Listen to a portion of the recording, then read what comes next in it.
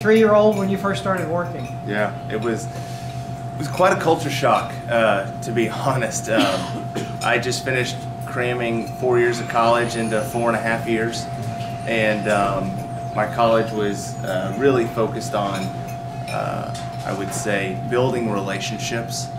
That's the professional way of saying just having a good time.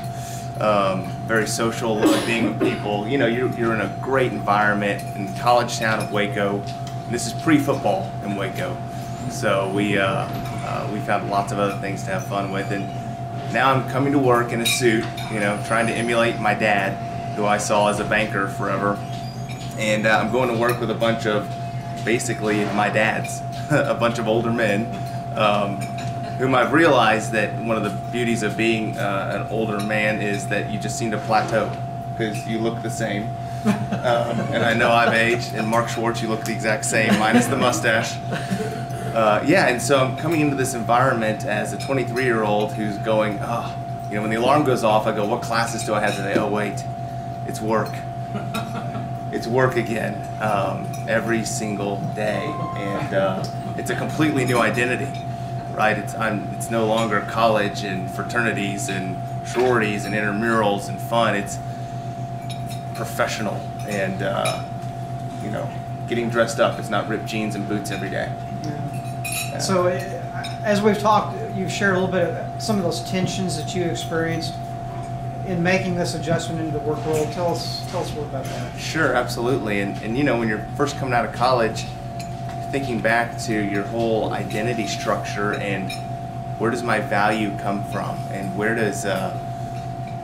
am I not just making an impact, but where's this value coming? And in our career, commercial real estate, really there's a big scoreboard, right? And the scoreboard is how much production are you doing, how much money are you bringing in. We even had in our office, you know, kind of a motivator tool. It was, you know, you put ribbons quarterly on the doors of the offices of the top producers, right? And you had your number 1 ribbon, your number 2 ribbon, number 3, and so you had this visual reminder of, wow, here is value. These guys are making money.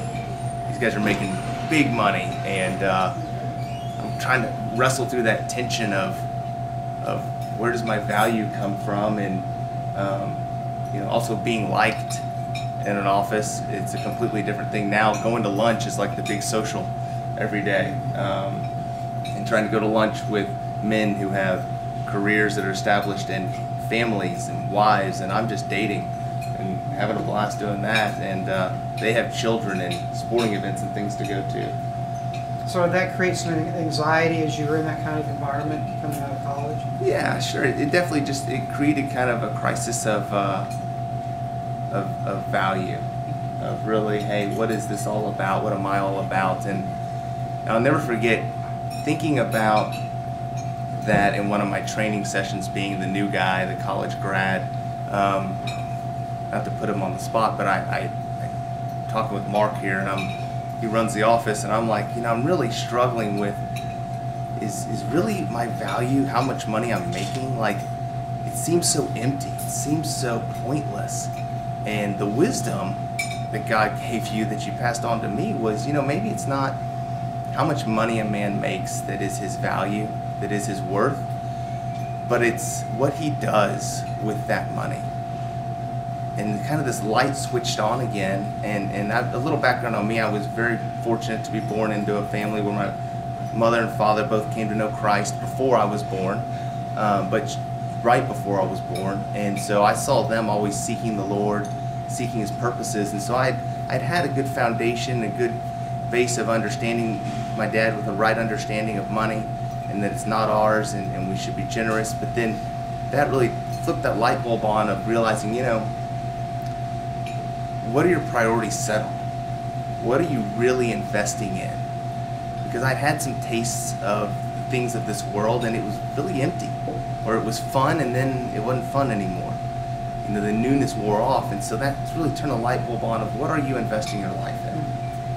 And that's about the same time around then, or shortly thereafter, that God gripped my heart and just really compelled me to volunteer at the church, my parents' church. I wouldn't even really call it my own, but that I kind of went to he really compelled me to go and volunteer in the youth group and to start stepping out of my comfort zone to invest in other people's lives. And to me, it felt natural. The closer age bracket to me were freshmen in high school than the men I was working with at that time. I mean, freshmen in high school were closer to me than, the guys I was going to lunch with and wearing a suit trying to look like.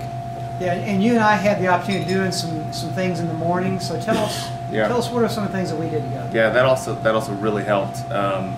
During that first few months, Joe, I guess, felt the call and acted on it and grabbed me and said, "Hey, I want to start meeting with you, just to pray in the morning, to go over scripture, and to pray for this office." And I'd gone to private Christian school growing up. I'd gone to Baylor, so I wasn't bashful about being an identified Christian, but I certainly was blurring the lines with the social of man, am I going to be Sunday Charlie Monday through Saturday, or am I just going to have Sunday Charlie and then Monday through Friday Charlie and then Saturday Charlie, and then I've got my Austin friends. But so Joe grabbed me and we started meeting once a week at the horribly early hour of like 6:30, which I thought was like against the law. But we did, and he started challenging me that we're going to do scripture memory, and challenging me, and I thought, okay, well, I can do a couple verses at a time. And so I was just kind of doing the easy stuff, and then he really pushed me and handed me his Bible one day and said, open to the book of James. I didn't know I was going to share this, but so open to the book of James, and he said, you tell me the chapter and verse and I'll say it. And so I just said James 4:11, and he thought, and then he quoted it, and he memorized the book of James. And I went, okay, I'm just kind of doing the bare minimum here. There's a deeper level that I want to invest my life in. And we started praying for people in the office. We started walking around the office, and this felt kind of weird to me, but at first we started walking to people's offices, and we said, hey, let's just pray over Jim's cubicle. Let's pray over John's cubicle. Let's just pray over these people's offices. Like physically getting up and doing that. And I'd never done that before. And I thought, okay, I'll follow you. And that's what we did. Yeah. And one of those fellows, you mentioned Jim was an actual person in our office. So Jim was probably how much older than you at that time? Let's see, if I'm 23, he's probably 30 years older than me. So, as you mentioned, you related a lot to older people there, and so tell us about your relationship with Jim and how that developed. Yeah, so one of my first memories of really relating with Jim, other than riding in the car with him to go to lunch, was working late on a proposal. He was probably working on a proposal, and I was just working on a way to reach out to people to get them to talk to me in business. And I remember going to the bathroom, walking by his cube, and he's working on something, and he had a bottle of wine. And I thought, is that allowed? We can drink alcohol in our class? Like, I'm still in the class mindset, like, what? And so he offers me a glass of wine, and I thought, okay. And so we had a glass of wine and just talked. And he just talked about life, and talked about, he was into donkeys. The weirdest thing. He had this beautiful lake house place and some property, and he had donkeys. And we talk about those silly donkeys. And he talked about his kids, and we both liked the lake and boats and stuff. And so we just started to connect kind of in a real way. He was a very outgoing, gregarious guy. Never met a stranger, loved people, I really connected with him in that way because I really loved having a good time, being with people, entertaining. I remember the time we were in Las Vegas together for a convention with our company, and I share a little bit about the story of you and Jim walking the streets of Las Vegas together. Yeah. So we had, we've been working together for a while now, and Jim had included me in the lunch bunch, which I felt really cool about. A bunch of guys that went to lunch, and we give each other a hard time, and I started to see this camaraderie. And so we built up a relationship, and then I had my first business trip ever, and we're going out to Las Vegas, and it's actually my first time to ever even go to Las Vegas. So that's exciting, and the whole scenes, the whole deal. And so a bunch of company meetings, and then we have a happy hour And then Jim and I and some others say, hey, let's go do some gambling and go see Vegas. So we go out to see Vegas, and Jim and I get bored gambling pretty quick. Me, because I've never done it before and I lose all my money. And Jim says, well, let's go see if we can find a show. And so we go to walk, and he just talks his way in for he and I to walk into the Blue Man Group. No tickets, nothing. Just chats the girl up, and then chats her manager up, and gets us in front row, and we watch the Blue Man Group, which I'd never seen before. It's just incredible, fun, Vegas. And then we leave, and it's late, but we just start walking the Vegas Strip and just start talking. And I just asked him, hey Jim, what do you think about God? What do you think about eternity? Because we had a relationship, and that seemed the most important thing to me, because I've been, this world's kind of empty, and I tasted a lot of this world and realized it's really empty, and these relationships aren't. So we walked the whole Vegas Strip, and he just kind of poured his heart out about all his issues with Christianity and with organized religion and with this and that, and I just listened. And we just talked and asked him questions, and next thing you know, we looked up and we're like, where are the lights? We'd walked all the way out of town.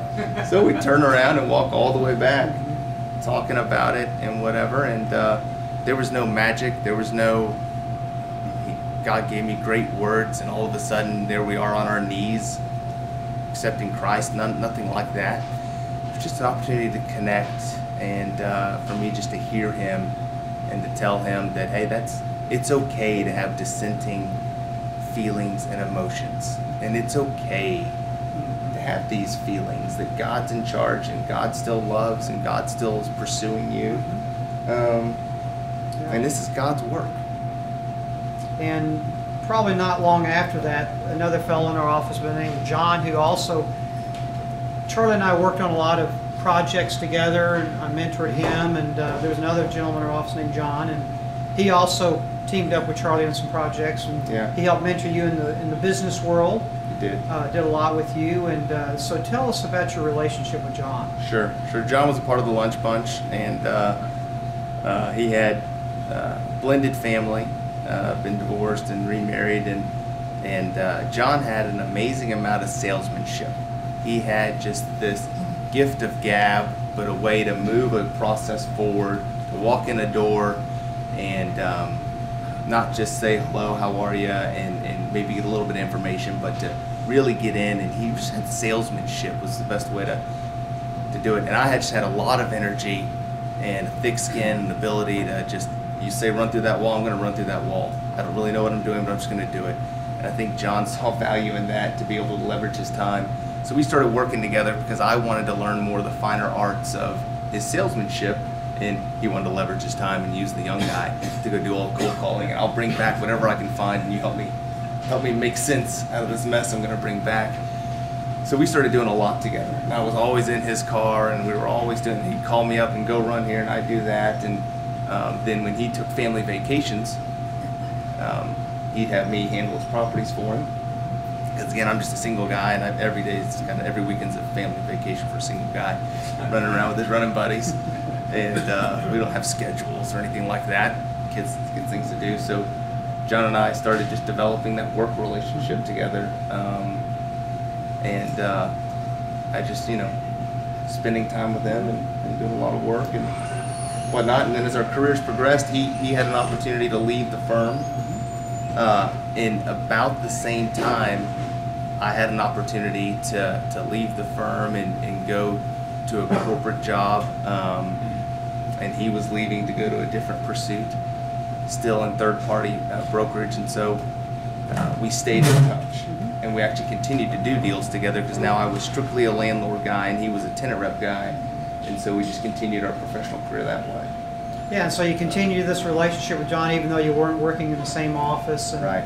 And there was a point in time where, I don't know how many years later, but you discovered that John was having health issues. Yeah, so 7-8 years later, John is now the head of this big CCIM symposium. That's like a big event in commercial real estate where everyone gets together and you're kind of the state of the union of the market and everything. And he was the head guy over it. And really invested months and months and months of time, hundreds of hours into getting ready for it.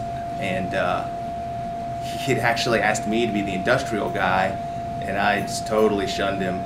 But we had that kind of relationship and that equity at that point where I could say, get someone else, but I'm excited for you. So we'd stayed in touch, and I didn't even actually go to the symposium that he had held. I had actually corporate people in town and whatnot, and then I remember the next day someone telling me, yeah, I heard John's in the hospital. And I thought, well, that's weird. Vogel's in the hospital. So I called him up, and he said, yeah, he'd been having some trouble speaking, and he'd been feeling it for a while, but he had to get through this big presentation. So he did. So I went out to meet with him the next day just to see him in the hospital, see how my buddy was doing, and his kids were there and his wife and all, and I'll never forget. I just thought he was in because I didn't know what was going on, right? And we're talking, and the doctor comes in and says, hey, we've got a lot of the results back from the scans and everything. And so I said, oh, John, I'll go ahead and zip out. And he says, no. Okay. He goes, you stay here. I said, all right, fine. And the doctor said, hey, look, this is not good news. This is bad. He goes, look, you've got a brain tumor. He goes, and this type of brain tumor that I see all the time, and this is cancer. This is bad, John. And I mean, talk about feeling like a fish out of water, right? I'm a coworker, I'm a friend, and there I am. He's got his children, his wife in there, and he just starts, obviously the weight of the world just hits him like a ton of bricks. He just starts sobbing. What do you do? And thank God, the Lord really just gave me this. He's given me a gift, right? So when I became a Christian, he's always given me a tender heart for mercy. Whether it was growing up with special needs kids, right? Because in high school we were forced to get service hours, and so instead of mowing people's lawns, it was easier for me to play with kids and babysit and do special needs respite care at our church. And so, for a reason, God just gave me this compulsion to move forward when someone's in a time of grief. And so I did the only thing I knew to do, which was I just went and put my hand on him, and just kind of stood there and cried with him. Didn't know what to do. And so he took the deep breath, whatever, and we had that moment with his family of realizing, wow, okay, this is life changing, right? This is huge. And then the only other thing I knew to do is I don't have any answers. I'm at least smart enough to know that I'm not real smart. So I just said, John, let me pray with you, because we don't have the answers and we're obviously not in control. And so we just prayed, just a simple prayer. And that was kind of the beginning of our walk, through that very, the greatest challenge of his life. So obviously that was heavy news. Mm-hmm. And so how did you and John, how did your relationship develop after that? After such a big... So at that point, John knew, obviously I'm identified as a Christian. John knew I'd been involved in youth group work as a volunteer. He knew that Matter of fact, he thought you were crazy sometimes for some of the things you would do, yeah. He did. He even at one point had said, what in the world are you doing leaving for 7 days to take a bunch of kids down to Honduras on a mission trip? Like, really, you're going to use your vacation for that? We've got some deals to do. We've got some money to make. And I said, hey, it's all going to work out. And of course, that all, of course, worked out. And he was intrigued by it, thought it was interesting. And at that point, though, it all really comes down to what are you really investing your life in? And at that point, John really reached out to me and said, Charlie, I'm scared. And we had a close enough relationship where he felt comfortable that he could say, hey, I'm scared. And I said, hey, I am too. I get it. I said, why don't we start meeting? I want to start coming to your house. He had some procedures. I'd go to the hospital for the procedures. And I said, why don't we start meeting? And so I started going to his house once a week for about a month. And I took him a Bible. I said, John, I had a Bible. It had his name on it. And I said, I don't have all the answers, but I've grown up knowing that this is the truth. This is absolute truth. and let's just start reading the Bible. So we started reading the Bible, and it wasn't so much reading the Bible as John started working through his childhood, working through his life experience with religion, organized religion, his hurts from growing up, and I just sat there and listened. Right? I'm not some specially gifted person, super smart guy. I got a D for diploma in college.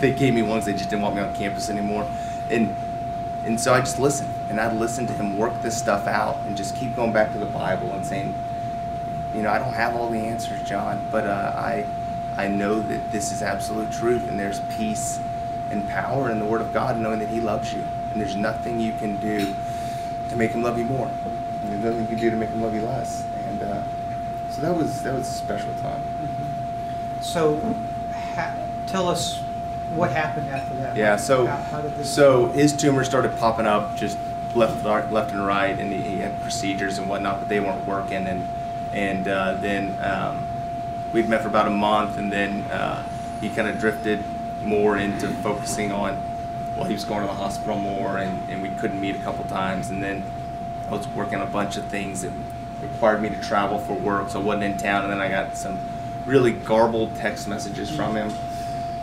And then I called him, and he really wasn't able to speak real well. And it'd been a couple months since we last met, and so I said, okay, you know, reached out to his wife, found he was in a rehab center. So then I went to the rehab center and saw that the disease was really overtaking him at that point.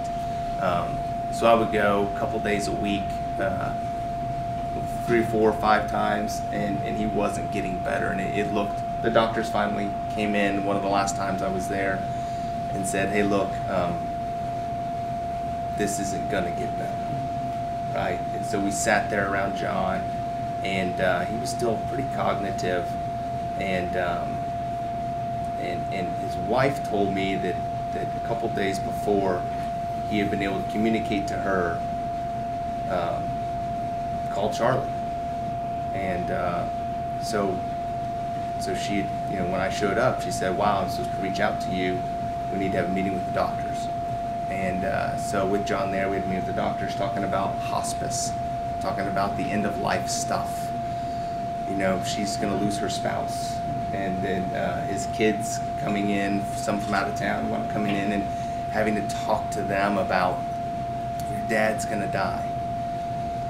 And all the time I'm thinking, wow, really? Me? Right? I'm the one doing this? But, you know, God spoke through the whole thing. And so we got to, you know, be there and just be with his family as John, you know, took his last breaths and passed away. Well, thank you for blessing him and for blessing his family and for sharing this. And the story really does impact me, and it's a story worth sharing. So thanks for sharing that. And as let's fast forward now to think about, you know, every day. Obviously, all of us don't have those kinds of things, thank God, happening every day in our life. But how, when you think about being compassionate, caring with people that you interact with today and in your everyday life, what helps you do that? How or what things don't help you do that? How do you process through that? Yeah, so that, you know, I've been in a couple situations like John's situation with other friends who passed away. But as I think, really the one thing I really want to leave you all with is that those are exceptional situations. And what I've realized in my own life is, especially the last 5 years, I've had a big transition out of corporate America and back into basically owning my own business, but being an independent guy. And I found that what's one of the things that really has kept me from practicing compassion, especially the last couple of years, is I put those blinders on and I think, you know what, I've really got to focus on my career. I've really got to focus on my family solely and not deal with all the messy people in my office and the messy people that are called clients and folks and whatnot. I just need to be transactional based. And I get self-centered, so to speak. I get kind of selfish and I get my priorities out of whack, and I think these are good things I'm going to focus on, right? I'm going to focus on growing this career, I'm going to focus on this so if I can bless my family and bless, through tithing and whatnot. But then I get self-centered.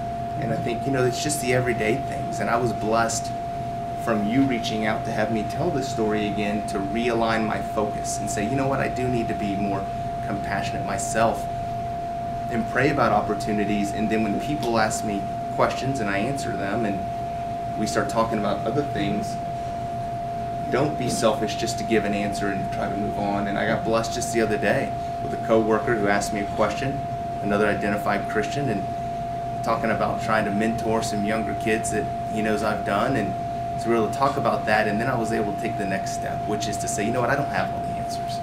Well, let's just pray together. Let's go in the conference room here at work and let me just pray over you, because I don't have all the answers. You don't have all the answers, but the most compassionate thing we can do with people is to say, I know someone who does have all the answers, and let's just go to him. And that's just an everyday kind of compassionate thing that we can do to reflect Christ and be part of his story. Good, thanks. Well, we all are in different spheres of relationships that we have, and obviously this is a very touching story of an extreme situation, but all of us encounter people who are hurting, who have significant issues going on in their life, and as well as people who just not sure what their purpose is in life today. And so we're going to have an opportunity now for you just to spend some time with the people at your table and to brainstorm and ask God to help give you ideas and thoughts of what he would have you do in your particular sphere of caring for those that you interact with, the people that you serve either as maybe a head of a company or maybe you're an employee of a company, or people that you work around and live around. And so your table leader's going to has a list of a couple questions to kind of walk through so you can share those together, and then we'll in about 10 to 15 minutes we'll come back together and close up.